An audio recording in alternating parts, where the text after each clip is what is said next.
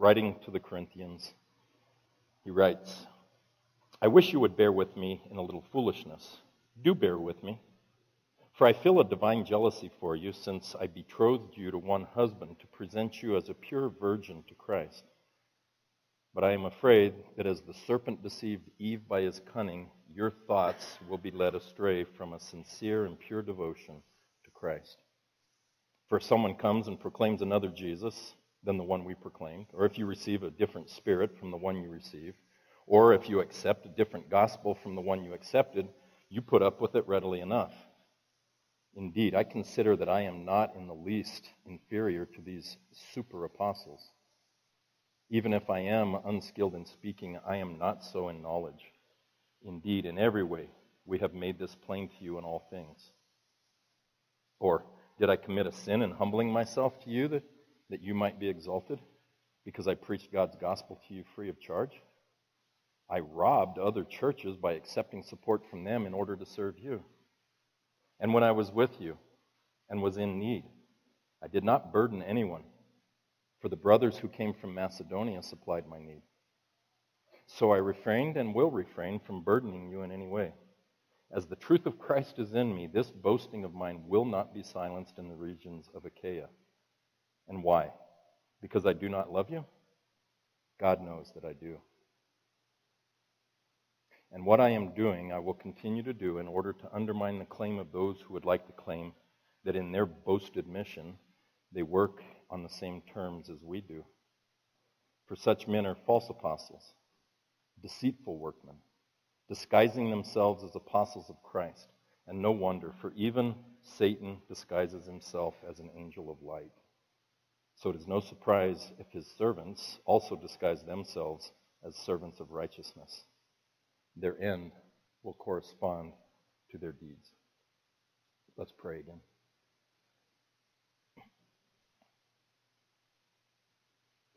Father, we recognize from your word that you are a God who is eager to communicate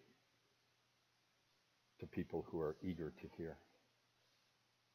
So I would ask you, Lord, just to prepare the soil of our hearts to receive what you have for us this morning.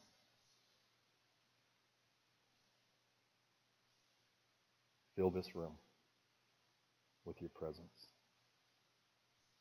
Quiet our minds, quicken our hearts and our ears, and allow us to be able to concentrate and to think clearly as your word is presented. And I pray it in Jesus' name. Amen.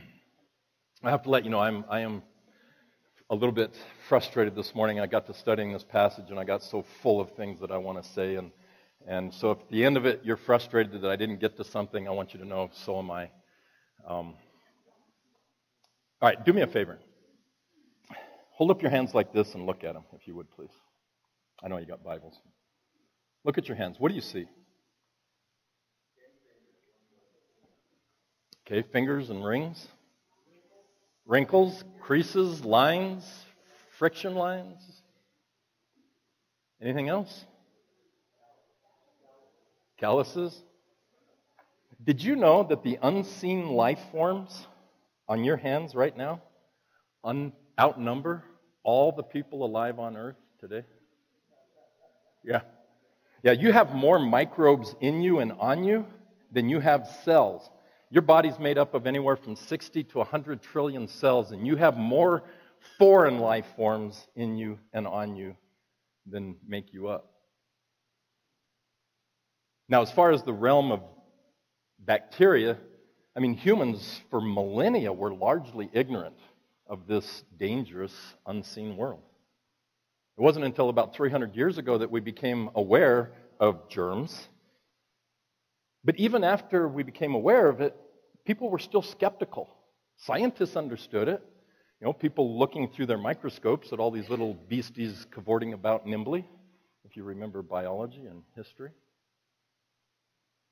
They knew they were there, but most people were like, maybe not. In fact, it wasn't until about a century and a half ago until we realized just how dangerous this world was.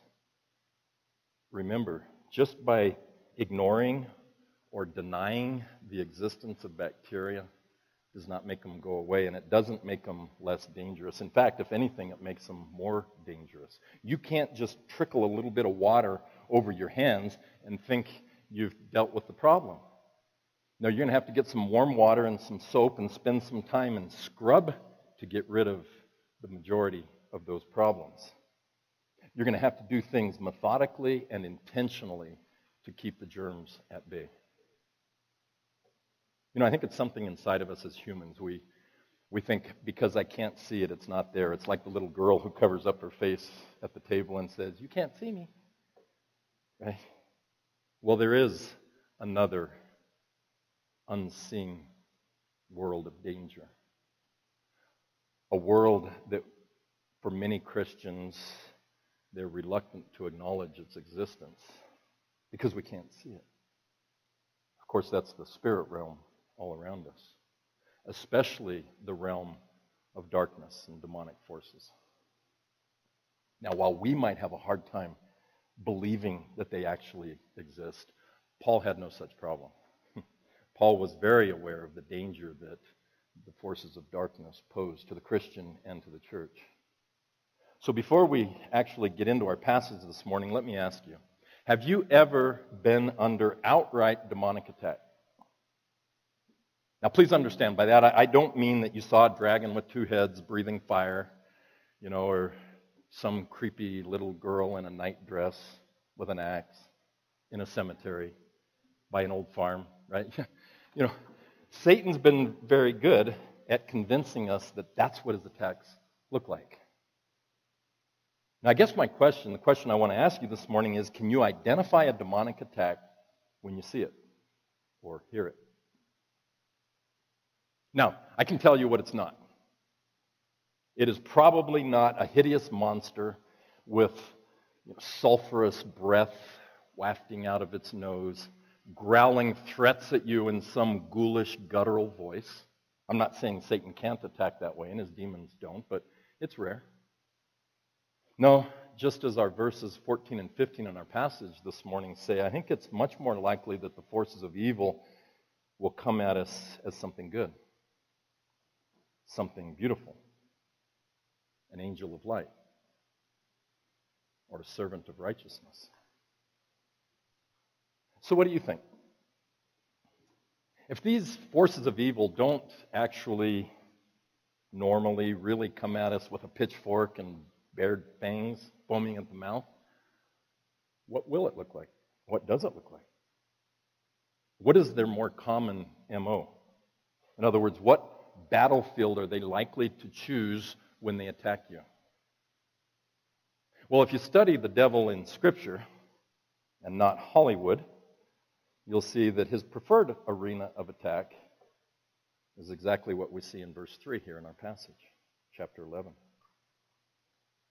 Paul says, "But I am afraid that as the serpent deceived Eve by his cunning, your minds will be led astray from a sincere and pure devotion to Christ." What was Paul's concern here? Was it that the saints in Corinth were just going to kind of sort of drift away because they were lazy, because of some spiritual entropy or apathy? No.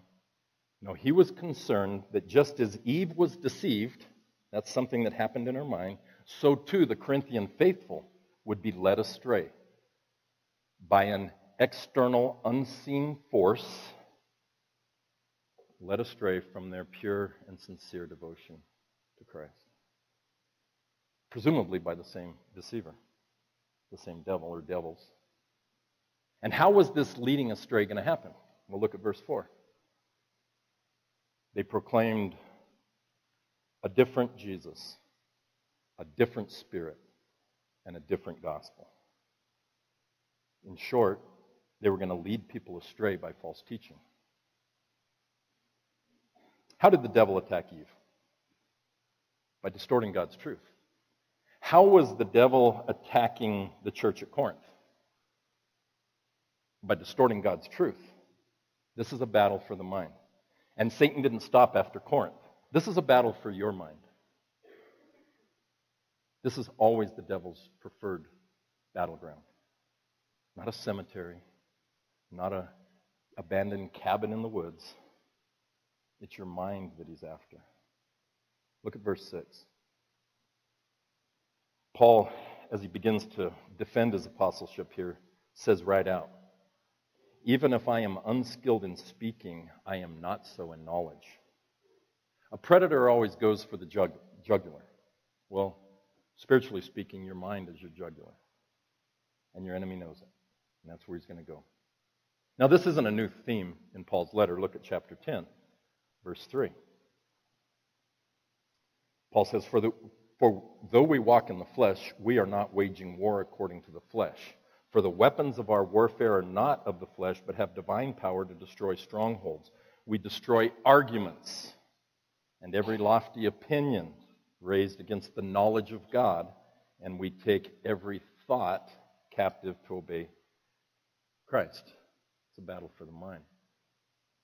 Now, Paul knows this isn't just a battle of ideas and ideologies. This is a battle of unseen spiritual forces between the powers of darkness and God's forces at Corinth.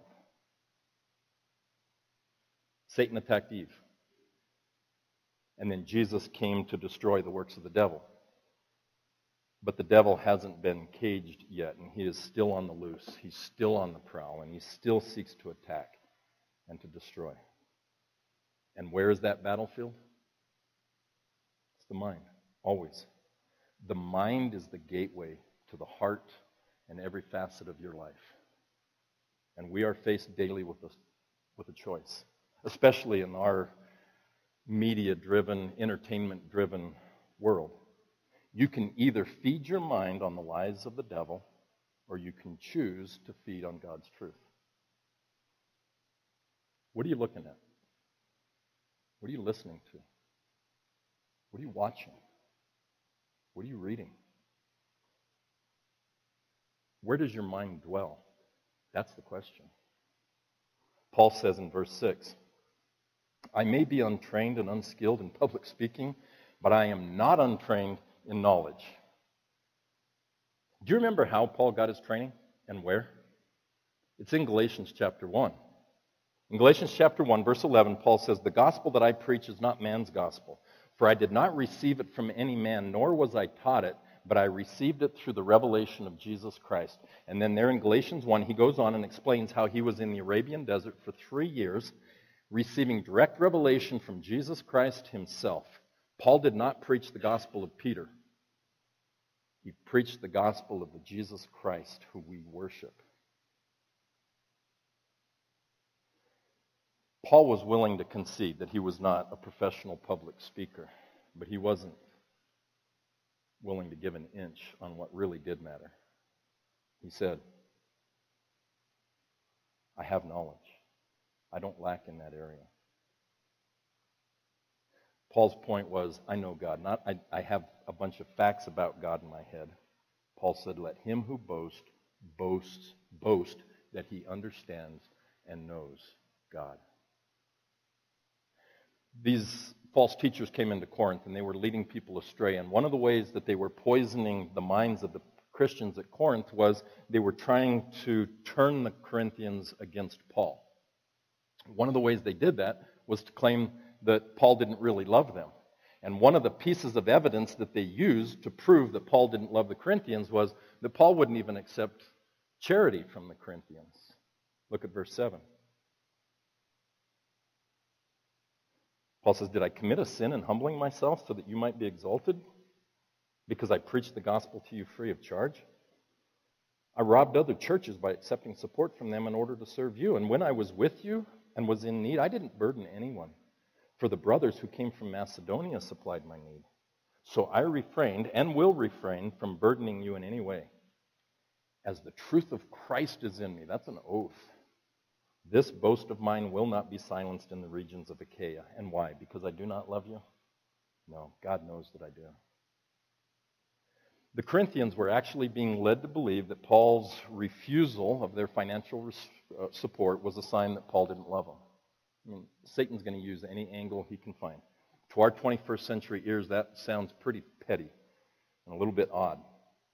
Now, it does help if you understand the Greco-Roman world and the patron-client relationship that was very common in the Roman Empire. I mean, the patron-client expectation was, or practice was an expectation that was held throughout the world. If you came into a city and you were a person of some import, but you lacked means, it would be natural for you to seek a patron in that city who could support you financially and take care of you. But when Paul got to Corinth, he didn't do that. Now, the practice of patronage was common throughout the Roman era, where the patron was somebody who was of a higher class than the client. The patron would meet some of the financial needs of the client. But they were always hierarchical relationships. One person from a higher class to another person, or if the people were in the same class, the patron would be somebody with a lot more money and a lot more power than the client. Even in the world of slavery, when somebody got freed, the freedman would almost always become the client of his former master. It was a top-down relationship. And the expectation was that there were always strings attached to the money. If the patron was running for office, then the client was expected to support him and vote for him. And the number of clients and the standing of the client gave prestige to the patron. So you can imagine what kind of prestige a patron would get if they were Paul's patron. Each morning at dawn, the clients were supposed to come to the patron's house and greet him, at which time he would give them errands to run for him during the day. Well, it's not hard to see why Paul would avoid a system like this. Paul was the spiritual father of the believers at Corinth. A place like Corinth with the factions and the gang mentality that existed there, Paul just decided when he got there it was best not to accept their money. I mean, accepting money from one patron, what would that do to all the other believers at Corinth? Could get very messy, and Paul just decided not to do it. In 1 Corinthians chapter 9, Paul made it clear that he had a right to accept money from the Corinthians. But in chapter 9, 1 Corinthians 9, verse 12, Paul says, "Nevertheless, we have not made use of this right, but we endure anything rather than put an obstacle in the way of the gospel." Paul knew he had a right to accept money at Corinth, but he knew also he couldn't do it. It would get too messy. So when he had needs, he worked as a tent maker. He worked with his hands. He says here in verse 7, "I humbled myself so that you might be exalted." Paul was willing to lower himself to manual labor, leather work, an occupation that was seen as menial and common. Remember, he was a Pharisee. He came out of some means and class. But he chose to do that so that he could lift the Corinthians up. So he could present the gospel to them without any kind of a roadblock or hindrance. He says, "I did this so that you might be exalted, so I could present you betrothed to Jesus Christ, so that you might be lifted up and seated with him at the right hand of authority." Paul abased himself so that they would be exalted. In other words, through Paul's poverty, the Corinthians were made rich. Paul's model was Christ. Remember chapter 8, verse 9. Paul says, "For you know the grace of our Lord Jesus Christ, that though he was rich, he became poor for your sake, so that you, by his poverty, might become rich." That was Paul's model. Can you see how different that is, excuse me, from the false teachers who had come into Corinth? Like all false teachers, what they wanted was money and prestige and reputation. Paul's single goal was that he could give these people the gospel free of charge so that they might be sincerely and purely devoted to Jesus Christ. So he chose to humble himself rather than take their money. And so he basically says in this paragraph, "No, I didn't take your money, but what's so wrong with that? Did I commit a sin by not taking your money? I accepted support from other churches so that I could preach to you the gospel without charge." Now, he makes it clear that he's not about to depart from that strategy. He's going to stick to it. He says at the end of verse 9, "So I refrained and will refrain from burdening you in any way." In fact, he goes on to say in verse 10, as the truth of Christ is in me, this boasting of mine will not be silenced in the regions of Achaia. And why? Because I do not love you? God knows I do. Many question Paul for his refusing their money. But Paul presents it as a boast, actually. Now remember, as we saw last week, Alexa said that this passage is often called the fool's speech. Chapter 11 and halfway through chapter 12, Paul does what he calls foolish boasting in order to try to convince the believers at Corinth that he is in fact God's envoy and that the false teachers are in fact not sent from God. So here in verse 10, Paul boasts about not accepting money in Corinth. And his boast is not just limited to the city of Corinth, but to the entire region of Achaia where Corinth was found. The false apostles were greedy for money. And Paul was adamant about distinguishing himself from those guys by not accepting money. Now, a lot of people at Corinth, they saw that refusal as a rejection of friendship and love, and so Paul just affirms his love for them. And he does it in a form of an oath. He says, as the truth of Christ is in me, I love you. God knows that I love you. Just because people misunderstood Paul and his motives did not mean Paul was going to change his tactics. Look at verse 12. He says, and what I am doing, I will continue to do in order to undermine the claim of those who would like to claim that in their boasted mission, they work on the same terms as we do. The false apostles were undoubtedly receiving money from patrons in Corinth and were trying to convince the Corinthians that they were not only apostles, as Paul was, but that they were better than Paul because they loved the people.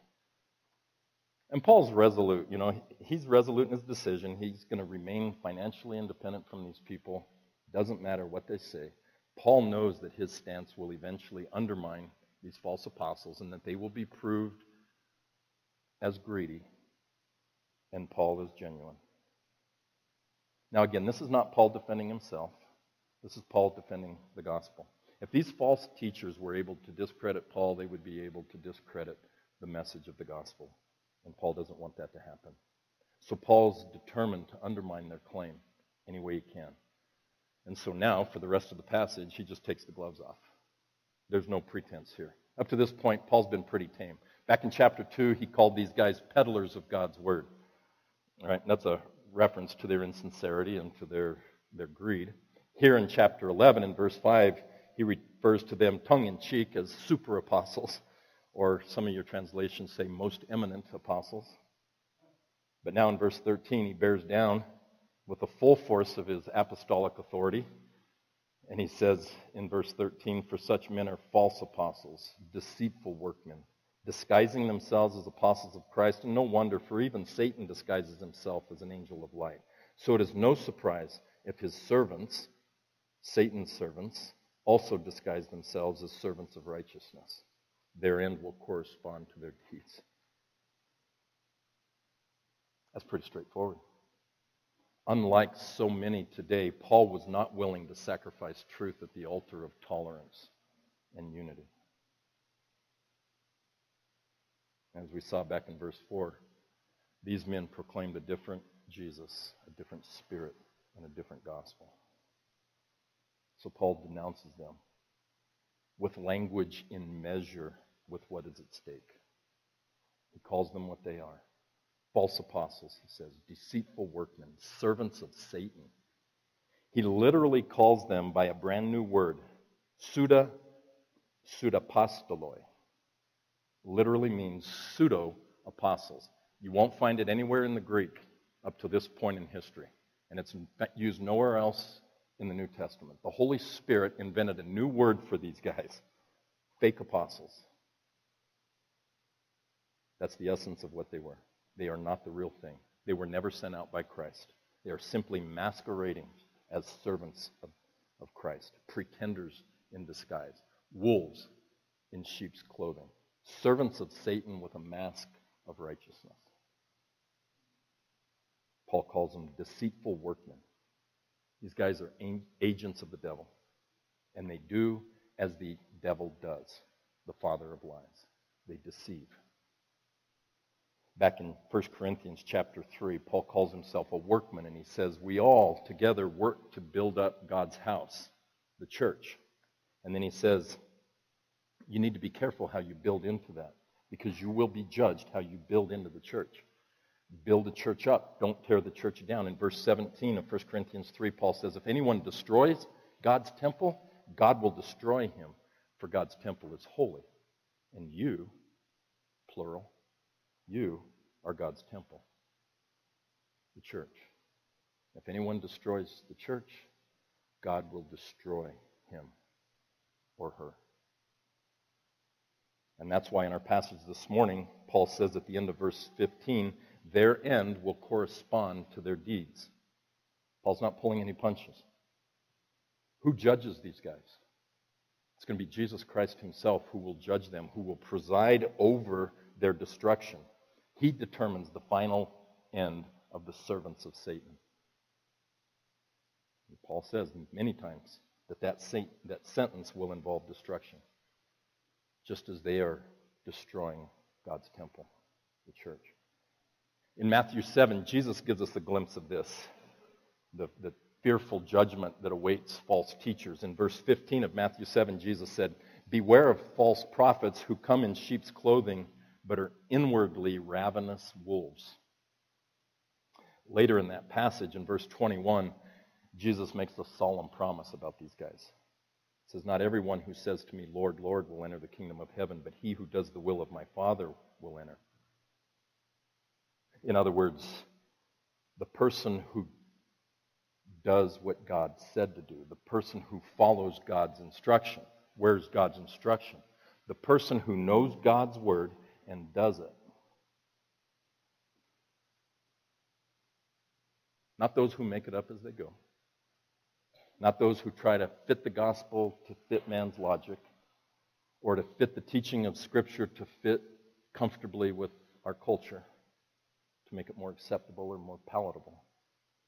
Jesus went on to say in verse 22, many will say to me on that day, Lord, Lord, did we not prophesy in your name? Did we not cast out demons in your name? And in your name perform many miracles? To which Jesus will say, away from me. I don't know you, you evildoers. In Philippians 3:19, Paul said about the enemies of the cross, false teachers, their end is destruction, because their belly is their God, and they glory in their shame with minds set on earthly things.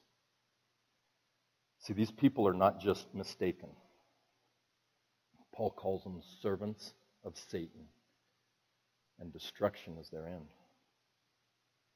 John said in 1 John chapter 4, beloved, do not believe every spirit, but test the spirits to see whether they're from God, because many false prophets have gone out into the world. See, false prophets and false teachers are not just intellectually mistaken. They are in league with spirits. Test the spirits, John said. That's why John said, you need to be on your toes, listening carefully. Well, how can we do that? Saints, this is why it is so important for us to study the Scriptures, to know what God is saying. It's not just in the first century that we see the activity of Satan in the form of false teachers. It started in the Garden of Eden, and it is alive and well today. Turn with me to 1 Timothy chapter 4. 1 Timothy chapter 4. Paul wrote 1 Timothy to a young pastor in Ephesus to instruct him as to how to deal with false teachers. That's what 1 Timothy is about, false teachers in Ephesus. That's the purpose of the book of 1 Timothy. In 1 Timothy chapter 4, verse 1, Paul says, now the Spirit expressly says that in the latter times some will depart from the faith by devoting themselves. Wow, we've seen that word before. The Corinthians were being led astray from a pure and sincere devotion to Christ. Here it says, some will depart from the faith by devoting themselves to deceitful spirits and teachings of demons, through the insincerity of liars whose consciences are seared as with a hot iron. Make no mistake about it, false teaching is demonic Now, false teachers might be doing it unwittingly. They might not know because their consciences are so seared and because they are so deceived. But the devil knows. The devil is very intentional about it, and his demons have a plan. That's why Paul said in 2 Corinthians chapter 2, verse 11, we do things the way God said, he said. We're going to forgive the way God said, in order that Satan might not outwit us. Outwit us. This is a problem with the mind. He said, for we are not unaware of Satan's schemes. Notice the word schemes. This is not a full frontal attack by some hideous monster. No, schemes are secret. They're hidden. They're clandestine. They're under a cloak. They're in disguise. They're much more subtle than Hollywood would like to make you believe. If Hollywood was to make a movie about the way Satan actually attacks us, it would be a very boring movie. I asked at the beginning of the message, would you be able to recognize a demonic attack if you saw it? In other words, how do you know when Satan is targeting you? What do you think he wants? Did you know that you have something that everyone wants? Quoting my seminary professor, Dr. Willard Aldrich, somebody that both Brenda and I got to sit under, he says, yes, you do have something everyone wants. The butcher, the baker, and the candlestick maker want it. The banker, too. Your friends and relatives want it. God wants it. The devil wants it. What's more, they want it badly. In fact, they want it badly enough to fight you for it. What you've got that everybody wants is the prize of every political campaign. Everyone who runs for political office has to have this. It's the goal of ideological warfare. It's the victor's crown in advertising, and it's the key to golden treasures in commerce and business. Your boyfriend or girlfriend or fiance or spouse wants it. Your parents need to know they have it. Or your kids are constantly longing for access to it. In fact, without it, there can be neither love nor hope. Satan came into the Garden of Eden to get it, and Jesus came to earth to win it and to transform it. Now, of course, what they're talking about here is your mind. It is the gateway to every other facet in your life. What you believe, what you love, what you trust, what you hope for, what you cherish, what you seek, what you fear, what you avoid, what you spend your time on, and what you spend your money for. All of it is determined from beginning to end by how you think. See, Satan doesn't need to tempt you to commit some great act of evil if he can just get you to stop thinking with the mind of Christ.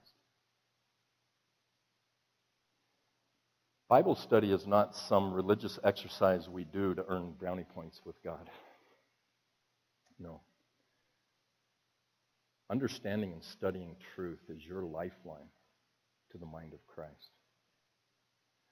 This is the foundation that allows you to build your life on a rock rather than shifting sand. This is the anchor that keeps us from drifting away from a sincere and pure devotion to Christ. This is the armor of God that protects us from the schemes of the devil. You know, we work hard every day to keep germs and bacteria at bay in our homes, in our personal hygiene. We have to realize that demonic forces are no less insidious and a lot more dangerous than germs.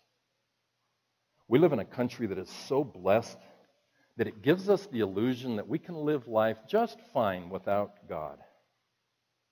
You know, if we just go to church once a week, put in an appearance, then we can just go on living our lives the way we've always lived our lives, with ourselves at the center. All the while, Satan gently stroking us to sleep, right? Reminding us there is no spiritual realm. There are no demons. There's no hell. Darwin was right. Relax. Hell was just made up to make you afraid. Go to sleep. Don't fret. To which Paul says in Ephesians chapter 6, verse 10, finally, be strong in the Lord and in the strength of his might.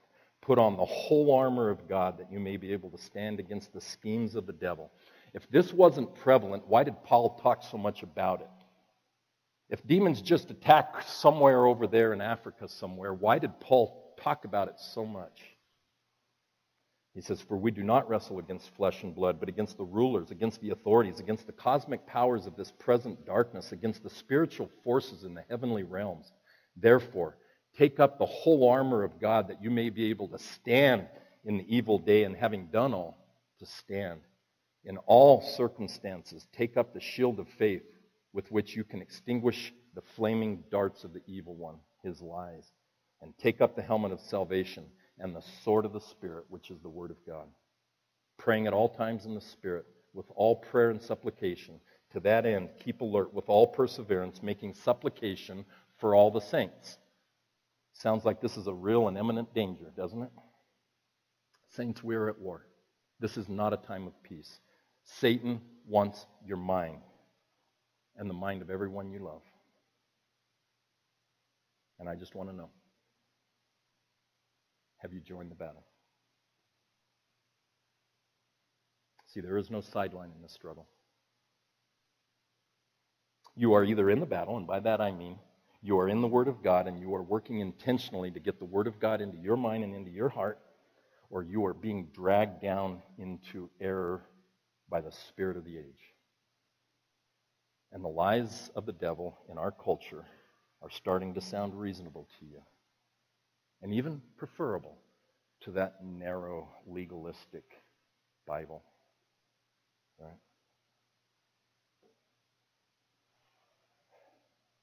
See, Satan's forces may not attack you with polished horns and bared fangs. They're much more likely to come as an angel of light, servants of righteousness, with demonic ideas dressed up like truth. Now, I hope you have the good sense. I hope we all have the good sense not to play around with Ouija boards or tarot cards or palm reading or horoscopes. I mean, what do all those things have in common? The person who uses those things is looking for truth. Where are they looking for truth? From the angel of death, from the spirits of darkness. That's where they're looking for truth. How dumb can you be? So I hope we know that those things are off the table for a Christian. You can get yourself into some really serious demonic trouble playing around with that stuff. No, it's probably much more likely that Satan's going to come at you in a much more insidious, hidden way. See, we know what poop looks like. Sorry for being so crass, but you know what poop looks like. Satan's not going to be able to, this is for the teenagers in the room, Satan's not going to be able to just force feed this to you, right? No, he's going to dress it up, make it look good. Right? He's going to give you a Reese's cup that's really a feces cup. So you got to speak to everybody in the room. Jim, that was for the teenagers.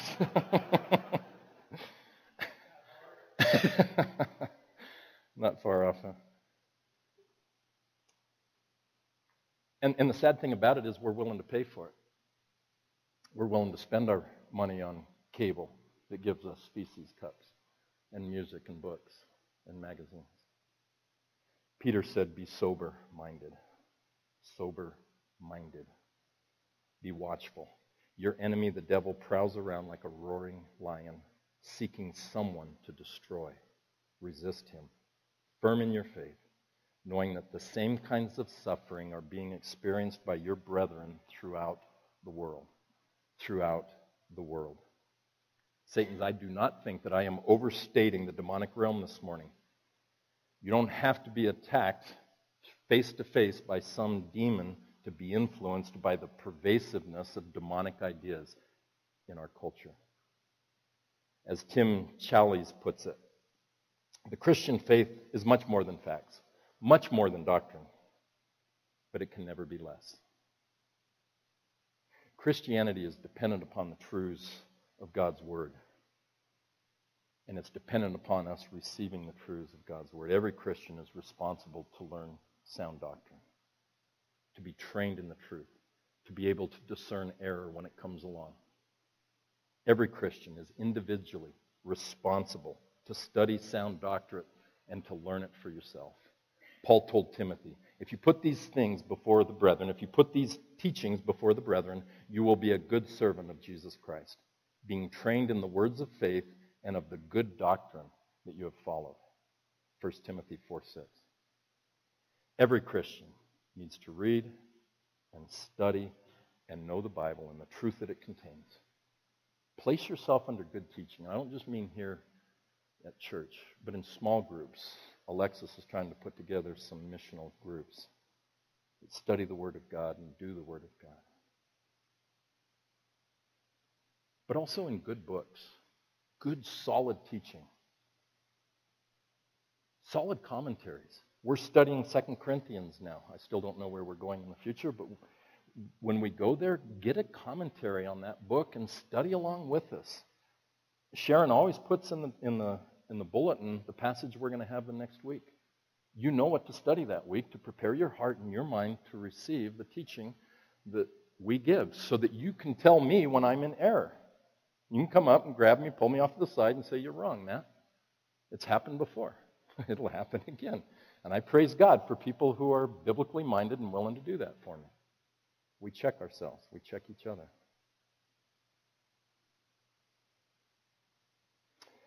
You need to know the truth. The battle for the mind is real. And I know when I say it like that, it sounds like drudgery. Please understand, it's not. God's Word is perfect. It revives the soul. It brings joy to the heart. It gives insight for living. It's better than gold and sweeter than honey, straight from the honeycomb. That's from Psalm 19, if you want to look at it later. Paul was concerned that the saints at Corinth would be led astray by demonic lies because they didn't know God's Word. I'll be real honest with you. I've never been more concerned about the church in America and our lackluster interest in the Word of God. Hopefully I'm not talking about you. We are one generation away from a dead church in America. Just like Canada, just like France, just like England. If you're not in God's Word and you want to be, please come talk to me. I'll give you some ideas. If you're a man, I'll meet with you. I'll give you 2 months meeting with you to get you started on a way to study God's Word in a systematic fashion. Now, if you're a lady, I don't meet with ladies. I think Scripture is clear. Men disciple men, women disciple women. But come to me, and I'll try to find somebody to meet with you. I know some of you thought I just had a Mike Pence moment there. I agree with Mike Pence. I don't counsel women. I don't minister one-on-one with women. Now, if you are in God's Word and you're consistently studying God's Word, catch you.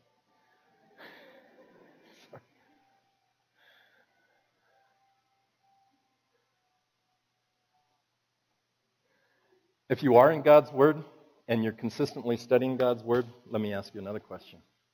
Are you meeting on a regular basis with somebody who wants to? If you're not, come see me or call me. I can help make some connections. I can help you find somebody to disciple, to meet with. Discipleship relationship doesn't have to go on for years and years. It can. You can set an end to it. We're going to meet 6 times. I'm going to get you started. Or whatever you want, whatever time limit you want to put on it. You don't have to be a Bible scholar to help somebody else. I know people are afraid. They're going to ask me something I don't know. Good. Then you can say, I don't know. I'll go look. And that'll force you deeper into the Word of God. And so as you're instructing them, they're instructing you, and iron sharpening iron, and the growth and the benefit is mutual. Paul said, finally, brothers, finally, brethren, whatever is true, whatever is honorable, whatever is just, whatever is pure, whatever is lovely, whatever is commendable, if there is any excellence, if there is anything worthy of praise, think about these things. There is no better way to do that than to immerse your mind in the Word of God. Let's pray. Father, we are faced with a battle we can't fight. We need you. You said in the Old Testament that you are a mighty warrior, that you fight on our behalf, and so we ask you to fight against those who fight against us, and I'm speaking spiritually here. God, that you would thwart and tear down the arguments and the strongholds and the philosophies that Satan would want to build into our hearts and into our minds. Help us, Lord. Win that battle for us. Give us the good sense to turn off the tube and open up your word. I pray it in Jesus' name. Amen.